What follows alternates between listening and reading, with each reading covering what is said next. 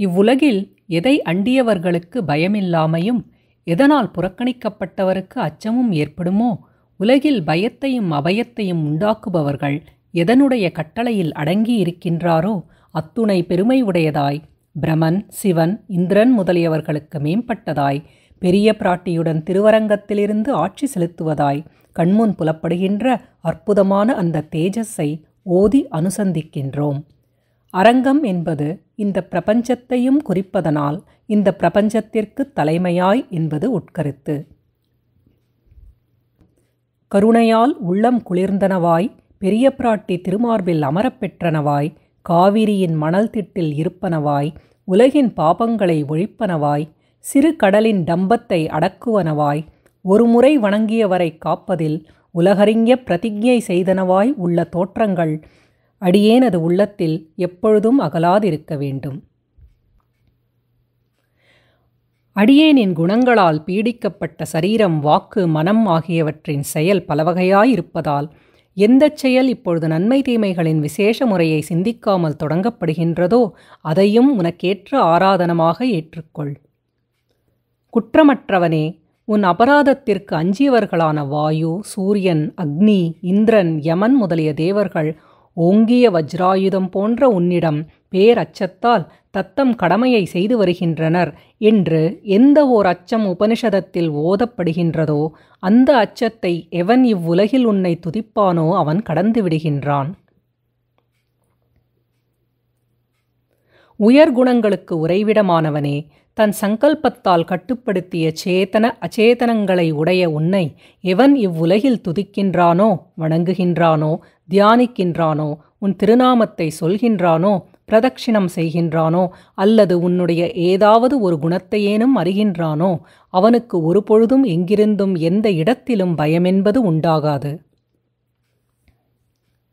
இவ்வுலகில் எவன் மனம் நல்ல நிலையிலுள்ள பொழுது, சரீரம் நற்குணத்துடன் இருக்கையில், தாதுக்களின் உரிய நிலை இருக்கும்போது, அனைத்துள்ளும் அந்தர்யாமியாய் பிறப்பற்றவனான உன்னை ஒருமுறை நினைத்து பிரபத்தி செய்கின்றானோ, பிறகு ஆயுள் முடிவில் மரணத்திற்கு அகப்பட்ட அவனை நீயாகவே நல்ல நினைவை உண்டாக்கி முக்திக்குரிய இடத்தை அடையச் செய்கிறாயன்றோ.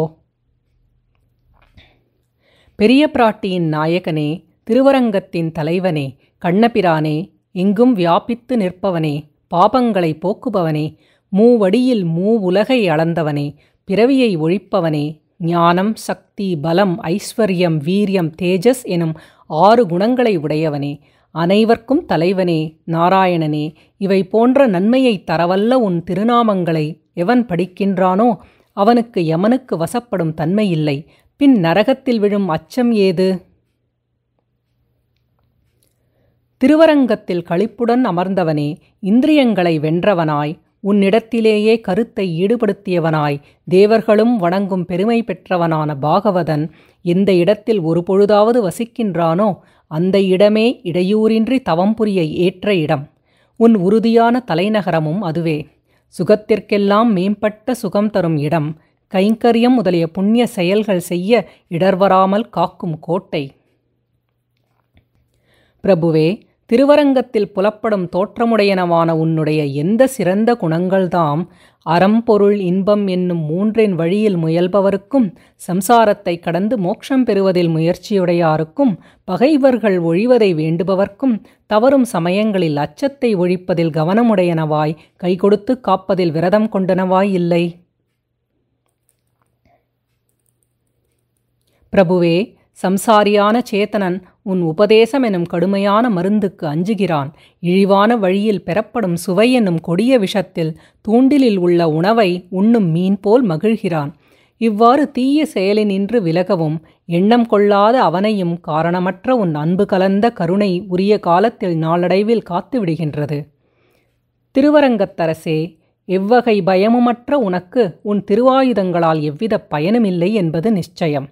எனினும் உண்மை பொருள் உணர்ந்த ஞானிகள் உனக்குள் அந்தர்யாமியாக உள்ளார் என்று நீ கூறியுள்ளதால் உன்னுள் இருக்கும் அவர்களை ரட்சிக்கும் பொருட்டு அவைகளை தாங்கி நிற்கிறாய் போலும்.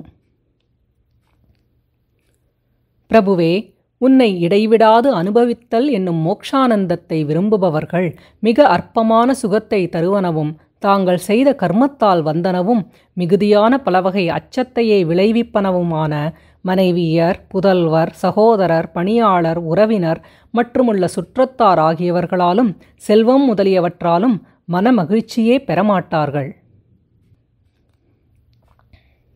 திருவரங்கத்தரசே, நரகவாசம், கர்ப்பவாசம் முதலியன பற்றி பேசவும் முடியவில்லை.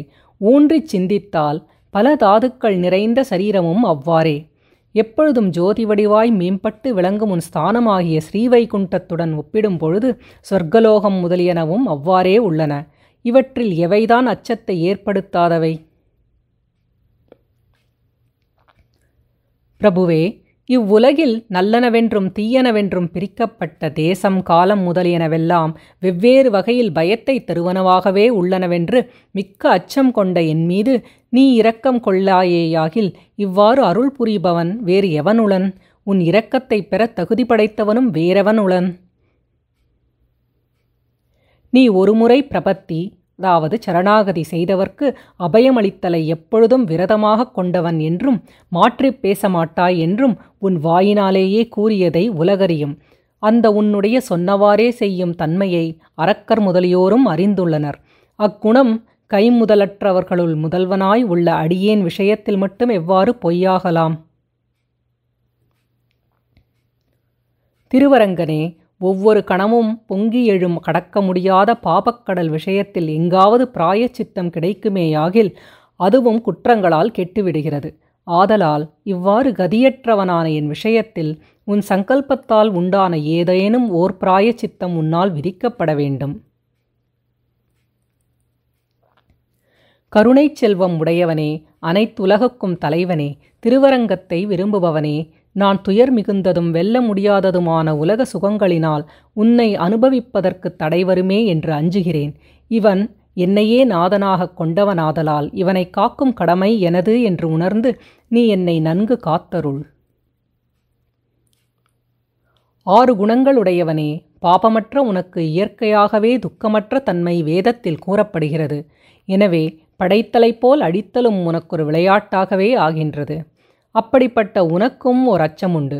அது யாதெனில், சரணமடைந்தவனுடைய விருப்பத்தை மறுப்பதற்கு அஞ்சுவது, அவனுடைய நட்பு முறிந்து விடுமோ என்று. நீ இவ்வுலகில் எது எனக்கு விரும்புவதற்கு ஏற்றதாக இருக்குமோ அதை விடாமல் செய்தருள வேண்டும். திருவரங்கத் தலைவனே, கயாத்துவின் புதல்வன் பிரஹ்லாதன், காகம், கஜேந்திரன், திரௌபதி, காளியன், இடையர்குழாம், அம்பரீக்ஷன் முதலியவர்கள் உன் திருவடியை சரணமடைந்தவராய் எவ்வாறு பயத்தினின்று விடுதலை பெற்றார்களோ அவ்வாறே நாங்களும் உடனே உன்னால் பயம் நீங்கிப் பெறக்கடவோம். பிரபுவே, முகுந்தனே, திருவரங்கத்தில் வேறொன்றையும் விரும்பாதோர்க்கு வந்த அச்சத்தை ஒழித்து பாதுகாத்தருள். அடியார்களுக்கு எதிரியாய் உள்ள அனைத்தையும் வேரோடு களைந்தருள். தானாய்த் தோன்றிய உன் திருமேனியை எப்பொழுதும் சேவித்து கொண்டு நித்தியசூரிகள் பெரும் இன்பத்தை இப்புவிலேயே பெறுவோம்.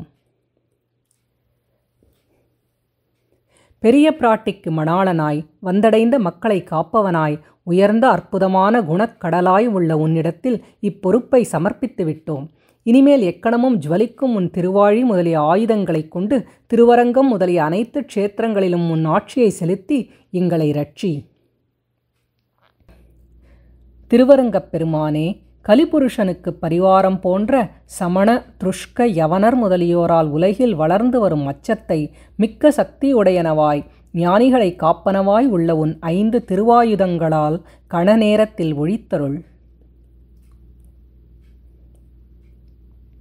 பிரபுவே, திதியின் மைந்தர்களாகிய அசுரரின் உடலை பிளப்பதாய், அக்னி, சந்திரன், சூரியன் ஆகிய மூவரும் ஒன்று கூடியது போன்றதாய், இருளை போக்க வல்லதாய், மற்ற ஆயுத சக்திகள் கூடி நிற்கும் இடமாய், தேவர்களின் துயர் போக்கி அவர்க்கு வாழ்வளிப்பதாயும் உள்ள உன் சக்கராயுதம் உன் இருப்பிடமான திருவரங்கத்தில் எப்பொழுதும் வைதிக தர்மம் நிலை பெற்றிருக்க செய்தருள வேண்டும்.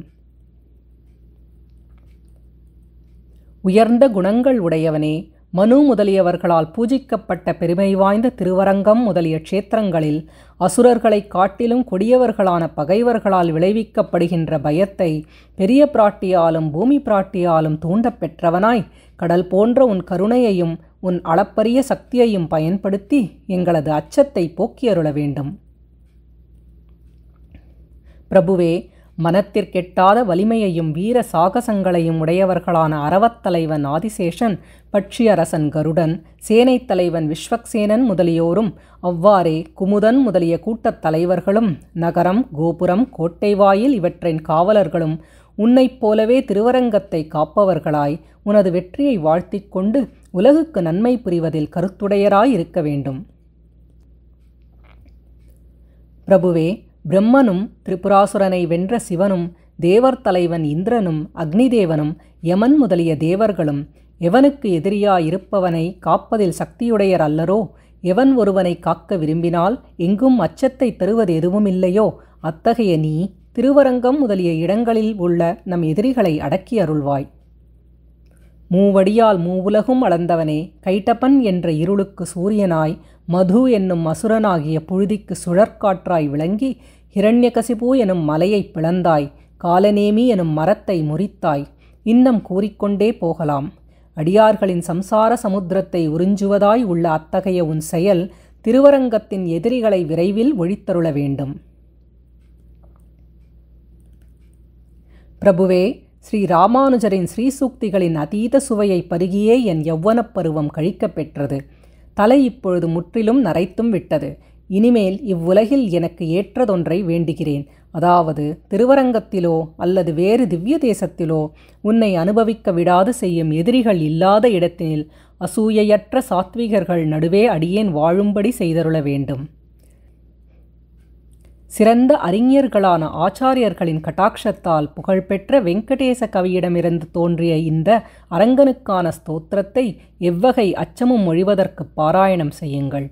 மிகுந்த கருணைக்கு உறைவிடமாய் அச்சத்தை விட்டுவிடுங்கள், க்ஷேமம் உண்டாகும் என்று திருவாய் மலர்ந்தருளியவனான அந்த எம்பெருமான் கருணை முதலிய தன் நற்குணங்களினால் தானே உங்களை அனைத்து ஆபத்துக்களிலிருந்தும் காக்கிறான். ஸ்ரீ அபீதி ஸ்தவம் முற்றும்.